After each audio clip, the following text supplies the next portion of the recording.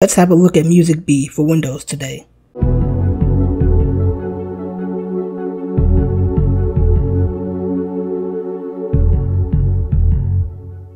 MusicBee is a jukebox and music management program for Windows. With it, you can organize all your own music. You can also sync to your smartphone with it, including your music and your playlists, videos, and podcasts.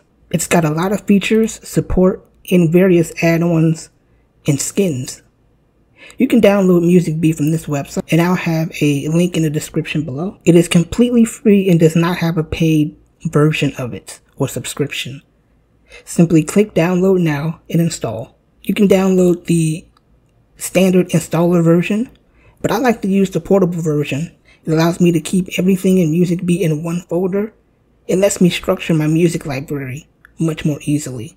And it also makes it easy to move my entire library should I need to reinstall Windows or just want to use my MusicBee on another device. There's also a Windows Store version that you can install. Here's what my music folder looks like. I have a library with just my music files.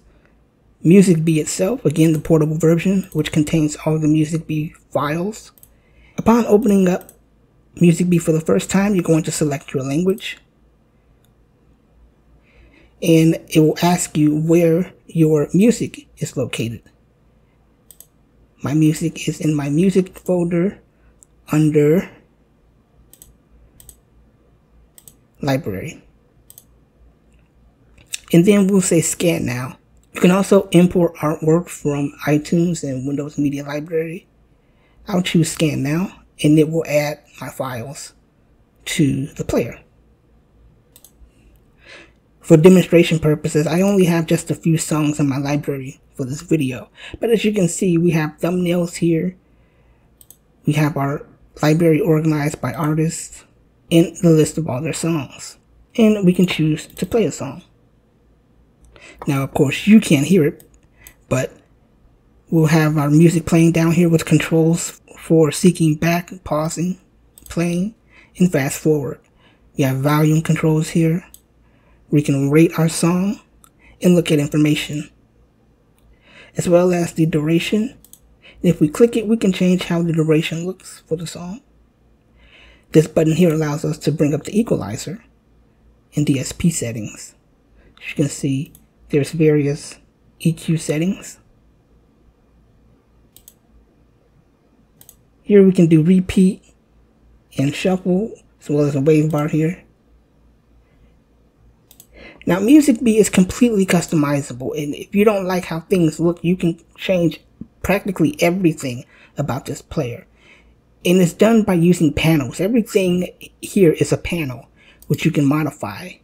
For example, in this panel, we can display album or by artist.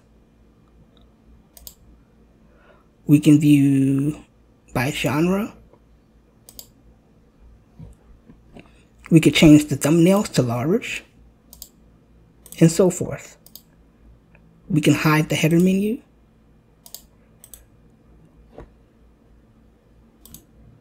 And that's just with this one panel. What about over here? In this panel, we can do upcoming tracks. We can show or hide track details, or album and track. Album and track, or the default.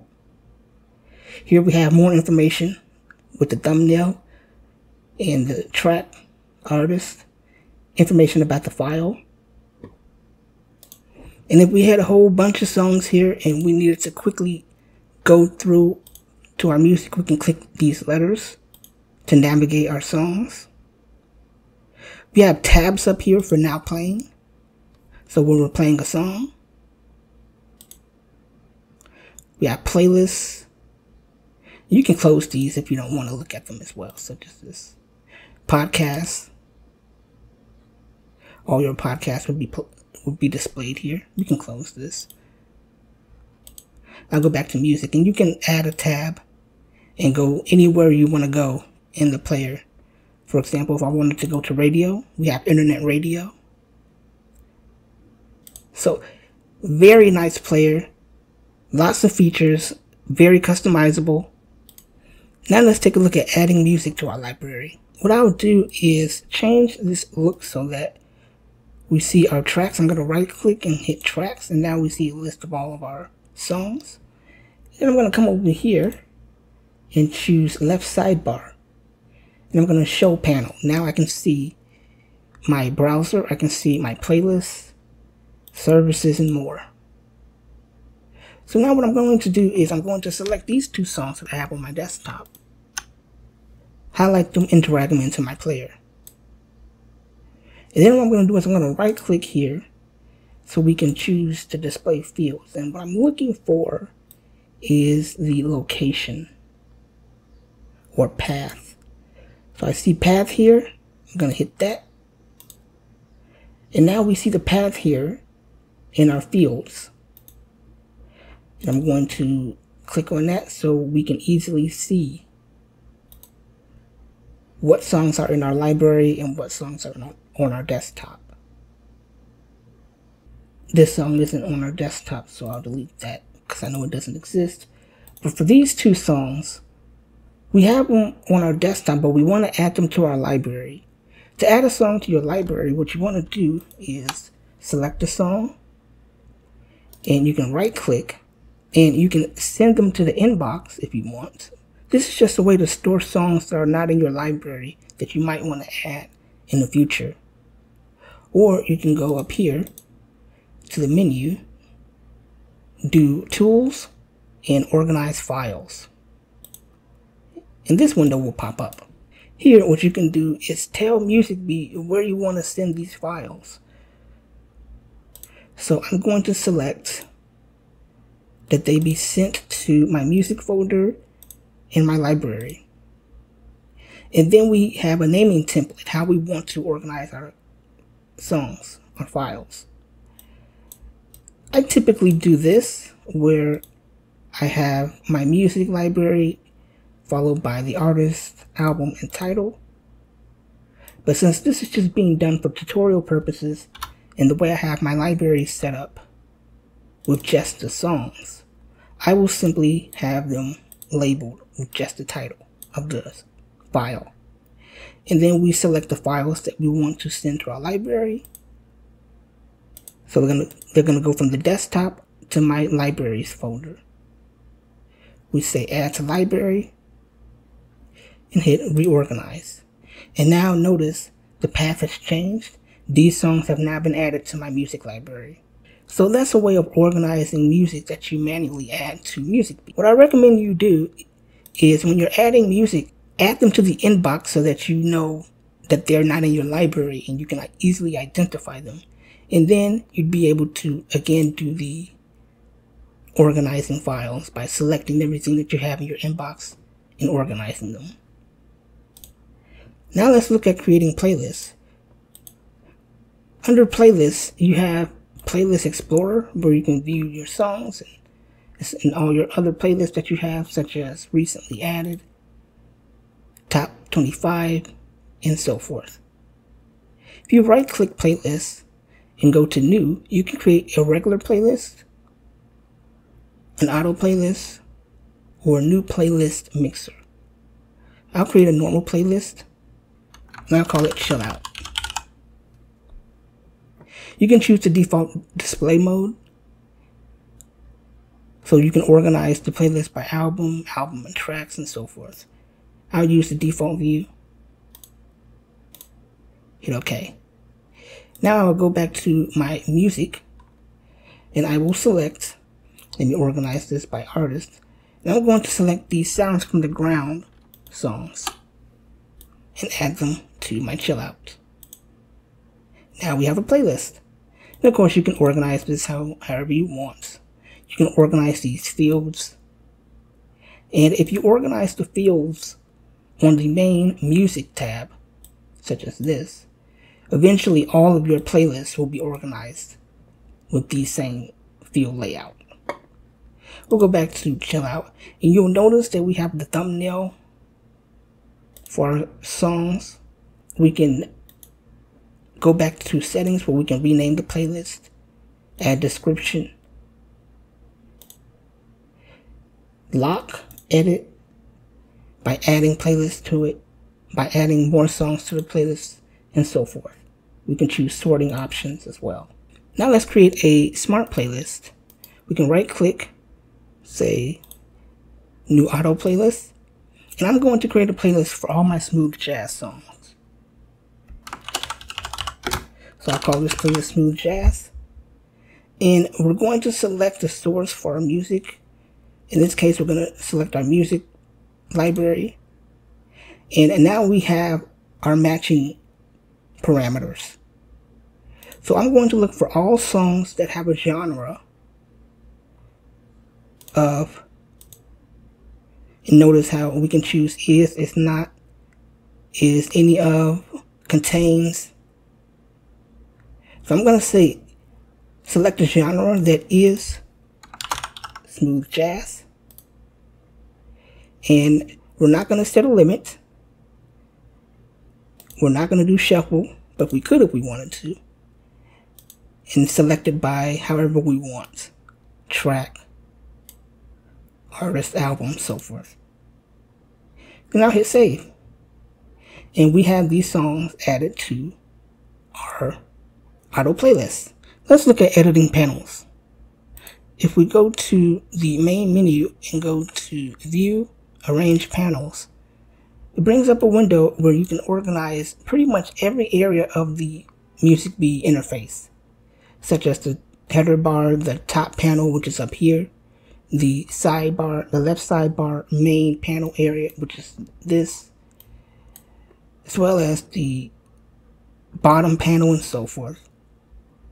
And you have these available elements that you can place in their supporting panels, which you can identify by looking at this red bar. So for example, if we wanted the album cover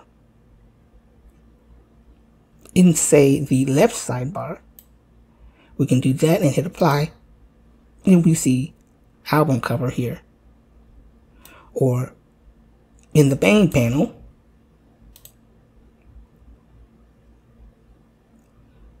or in the right main panel.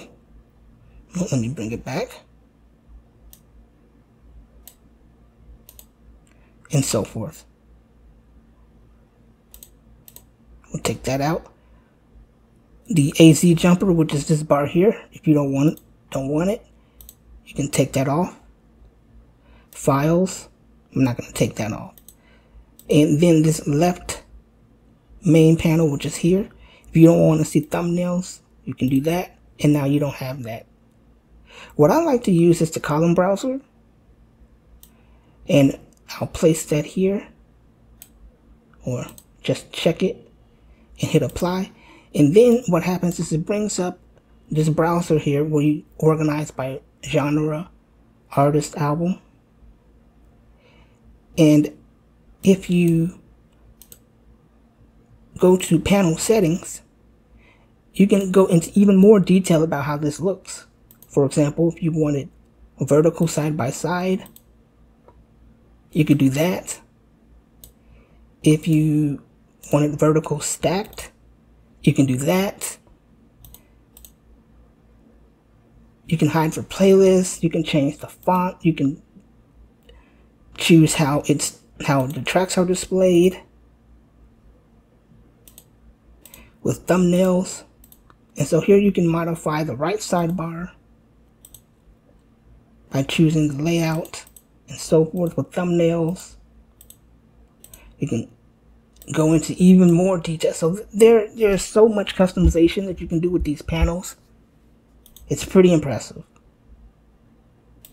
When you're done with the way you like your panel set up, you can hit apply, save, and you're good to go. When playing music, you also have the ability to change the view of the player. There are various views, such as the mini player, the compact player, and you can even go into theater mode. Let's look at the mini player. It brings up a miniature version of MusicBee that you can place on your desktop or your second monitor with the thumbnail and basic controls. If you click this button, it brings up your playlist. You can get out of this by clicking on the box at the top, and it goes back to normal. Here is what the compact player looks like, as you can see. And this is resizable, so you can change it if I can move my mouse correctly, and so forth. Again, restoring it back to normal. You also have theater mode. When you click on that, it gives you a nice player, big screen player with thumbnail and some controls. You can get out of this by going to View and clicking on that theater mode again. You can also use the visualizer, and there are various visualizers for MusicBee. If you go to visualizer, you can see. So we'll get out of that. So pretty standard, different views and different visualizers that you have available to MusicBee. Another way that you can change the look of MusicBee is by changing the skin. If you go to View, Skins, MusicBee comes by default with quite a few different skins that you can choose from. For example, we can go to this one, Sky Blue, and it will restart the player. Here's what that looks like. Here is the gray slim. Many of these themes, skins have different splash screens as well. Here's a darker theme. And my favorite is the Dark Metro, Midnight Metro.